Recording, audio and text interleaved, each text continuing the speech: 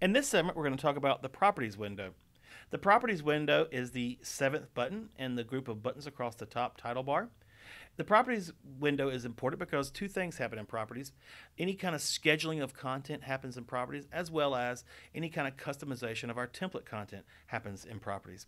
So what I'm going to do is I'm going to click on my image content here in my media library. I'm just going to click on the first image that I have here, and it pops it up here in Properties.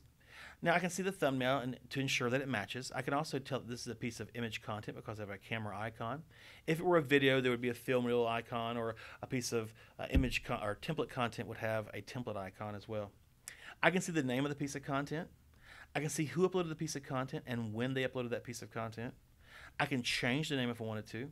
I can add a description if I wanted to as well. Beneath the description, I have the ability to alter the duration. Now, if you notice, the duration is automatically set by having it checked here, and you can see it's set for 10 seconds. The breakdown is hours, minutes, and seconds.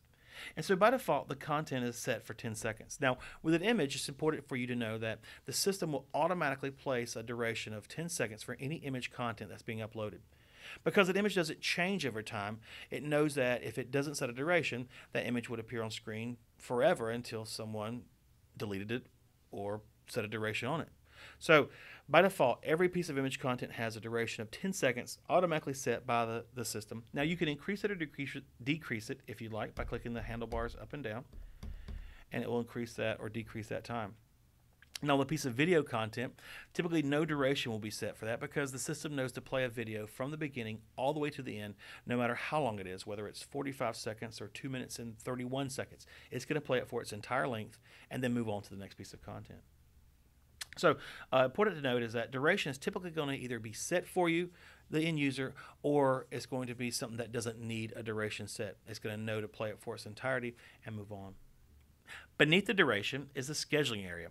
The scheduling area is where you're going to set content up to play over a certain range of time, to play over a certain time of the day, and to play on certain days of the week. Now, by default, when you upload a piece of content, that piece of content is valid starting the day it's uploaded through the end of the millennium. So you can see here the start date is 8/5/2016.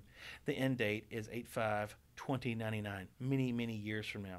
In addition, you see the start time is 12 a.m., the beginning of each day, and the end time is 11:59 p.m., the end of each day. So a 24-hour loop playing every day of the week. So this piece of content is wide open, and it's up to you, the end user, to determine if you wanted to make it more restrictive by playing over a certain range of time. So this piece of content should only play during the holidays. So let's say if we wanted to only have it play during the month of December of this year.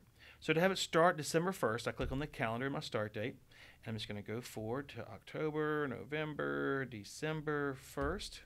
I'm just going to type in 12-31-2016. And now this piece of content is only going to play from 12/1, December 1st, through 12/31, December 31st, 2016.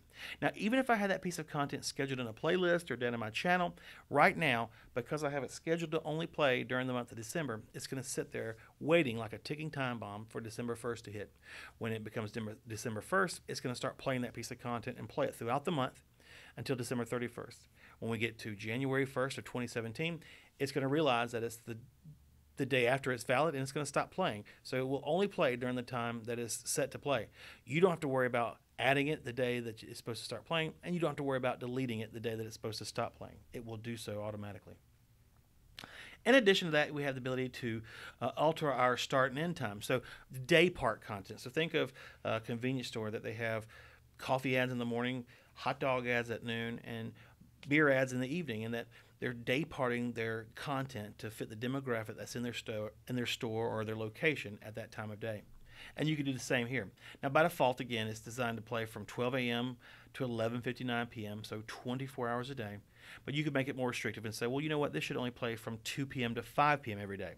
And so I'll go to my start time and click on it, and it breaks down here again, so hours, minutes, and seconds. And so what I want to do is I want to change it from 12 to 2, so 2, and 00 minutes, 00 seconds. Change my AM to PM.